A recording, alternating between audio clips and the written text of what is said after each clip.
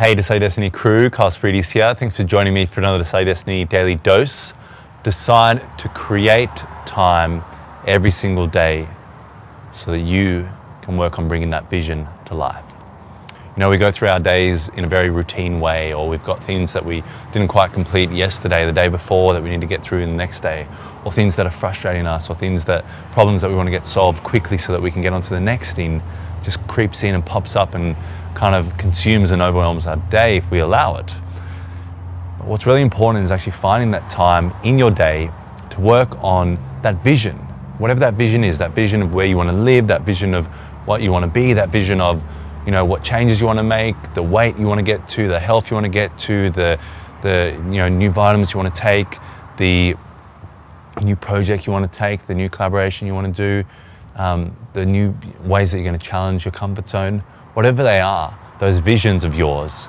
Spend time every single day and create the time in your day, because what will happen is you'll just go from one day to the next, roll on, and days will start to come together. And in a little while you'll go, oh my gosh, all this time is gone and I haven't done the things that I really want to do.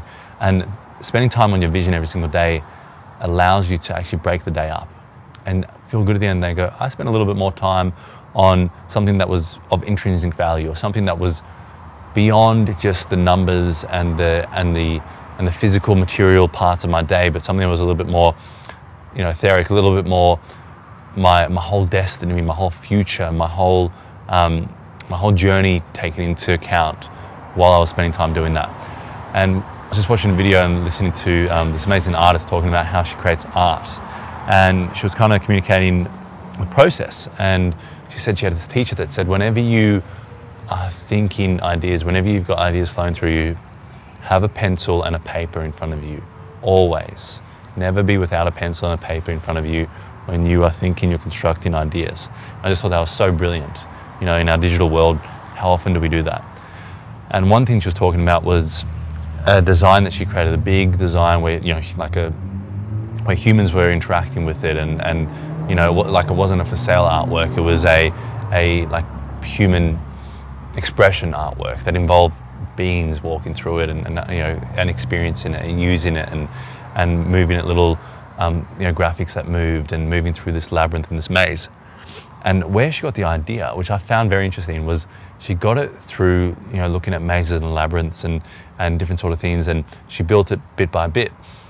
But one of the things she said was, back in the ancient Greek times, the Roman times, people were building labyrinths in many places in the world at the same time without any knowledge that the other civilization was building mazes and labyrinths in their cities and their towns. They had no idea that they were all doing it. And that made me really think. It was quite interesting. It was looking at, all right, in terms of that vision that the people wanted, where did that come from? Where did that vision come from that these people were spending their days building? Where did that vision come from? For her, it came from her search. And she said, get rid of the re and just look for that search. What are you searching for? And for these people, what they were doing, they were building something, but where did that come from? Like, it didn't come from an inspiration from another town, it came from something within them. And the interesting thing about the labyrinth and all these different designs is that when you look at our body, when you look at our lungs, when you look at different vessels, those sorts of things, a lot of the things that we design in the world actually come from within and actually come from the design that is within us.